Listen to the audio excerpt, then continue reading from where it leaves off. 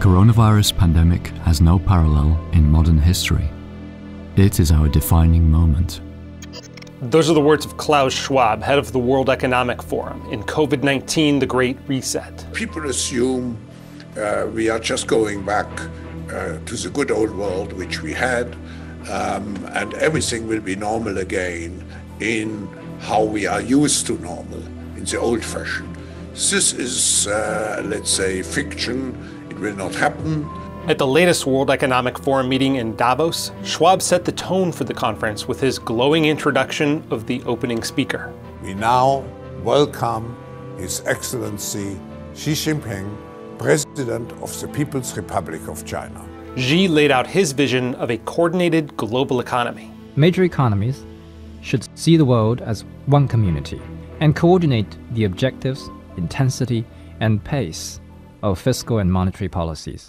This ideal of a united globe with a coordinated economy managed by experts captures Schwab's vision of the post-COVID world. We have to redefine our social contract. These grand proclamations, the ominous book title, and Schwab's odd personal style have led many people to speculate that the Great Reset is part of a conspiracy of global financial elites and politicians to depopulate the planet so they can more easily institute one world government, or even that COVID was engineered to that end. Remember, the stated goal by these people, billionaire transhumanist elites, the globalists that all get together every year, is depopulation of the planet, a transhumanist revolution to make people chronically sick, that results in the death of the vast majority of the world population, and out of that cataclysm, a new super race.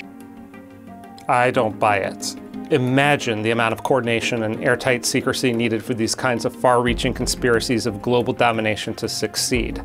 They'd be exposed and fall apart, especially in the age of the internet. Instead of spinning our wheels searching for a secret agenda, let's just look at the one that's right out in the open. I think we are moving from short-term to long-term, from shareholder capitalism to stakeholder capitalism. What China, the World Economic Forum, and Massachusetts Senator Elizabeth Warren have in common is that they favor so-called stakeholder capitalism, which is a euphemism for making companies answer first to special interests. They want to reorganize corporate boards to include representatives from labor, environmental, and social justice groups. Warren proposed a bill to require 40% of large corporate board seats be elected by workers.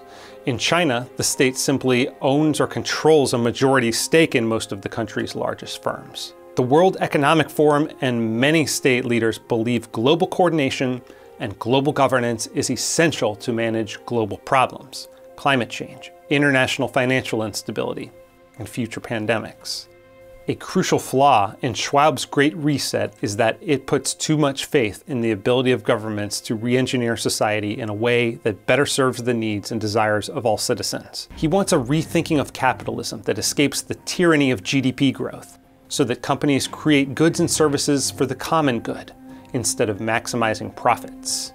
The phrase common good points to his fundamental misunderstanding of capitalism, which is nothing new. Central planners were using this idea to maximize their own power at the expense of individual freedom back in the 1940s, when Nobel Prize-winning economist F.A. Hayek wrote The Road to Serfdom, which would go on to sell over 2 million copies. The welfare and happiness of millions cannot be measured on a single scale of less and more, Hayek writes, and depends on a great many things that can be provided in an infinite variety of combinations. Every single one of the billions of people who populate this planet have unique goals and desires that are impossible to reduce to a unified whole, whether that's GDP or whatever supposedly holistic metric that WEF wants to replace it with. Profits are a signal to entrepreneurs that they are satisfying the disparate needs of their customers. One of the great lessons of the past 5 centuries in Europe and America is this: acute crises contribute to boosting the power of the state. It's always been the case, and there is no reason why it should be different with the COVID-19 pandemic. Schwab is right that the war is the health of the state, as the writer Randolph Bourne once put it.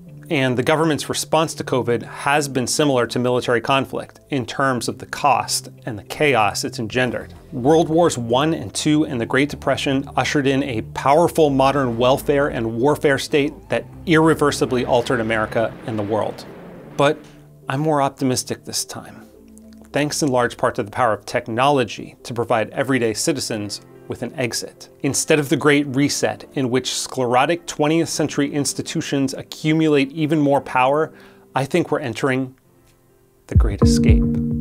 This is possible because technological progress is outpacing the ability of the state to control and regulate it. Governments will have no choice but to abandon their efforts to construct physical and metaphorical walls. Technology can be designed to facilitate decentralization, in which the flow of money and information can't be controlled. Ideas emerge from the bottom up. Expecting governments and international bodies to orient every large company towards some widely agreed upon common good assumes that many of the very institutions that bungled the COVID-19 response can competently handle the planet's most intractable problems. My hope is that after witnessing the colossal failure of governments in the face of a global crisis, many more people will be looking for a different approach. There's evidence everywhere of the Great Escape. The US population shift away from expensive, restrictive, and poorly governed states and cities, spurred on by the rise of remote work, the exodus from government-run schools, the growing use of cryptocurrency, the popularity of encrypted private communication platforms, and the expanding reach of independent voices in our increasingly decentralized media. Hayek called central planning the fatal conceit, writing that the curious task of economics is to demonstrate to men how little they really know about what they imagine they can design. And Schwab even touches on this idea, writing that complexity creates limits to our knowledge and understanding of things. It might thus be that today's increasing complexity literally overwhelms the capabilities of politicians in particular and decision makers in general to make well-informed decisions. He dubs this quantum politics, but never quite explains how policymakers will realistically overcome this dilemma. Maybe there's record low trust in our institutions because the people running them are attempting the impossible, planning the future for billions of people. Humiliating to pride as it may be, Hayek wrote in The Constitution of Liberty, advancements of civilization are often happy accidents, and policymakers could and should be more focused on securing the freedom that allows such decentralized experimentation and accidental progress to occur. The fear of a great escape, of losing control, is understandable because there are systemic risks that could destroy human civilization, including future natural or man-made pandemics, runaway inflation, and ecological disaster. Small boats may not survive a storm, but a giant ship is strong enough to brave a storm. But if we're all stuck in the same large ship, in the same storm, we're all going down with it when the winds finally get bad enough. Concentrated power itself presents an existential risk. A bad intervention applied to economies of the entire world at once can bring down the entire system. But the distributed power and humble trial and error of markets and decentralized governance brings progress in fits and starts with less risk of total ruin. What Schwab, Xi, and central planners around the world miss is that when securing the rights of the individual comes first, the rest tends to follow.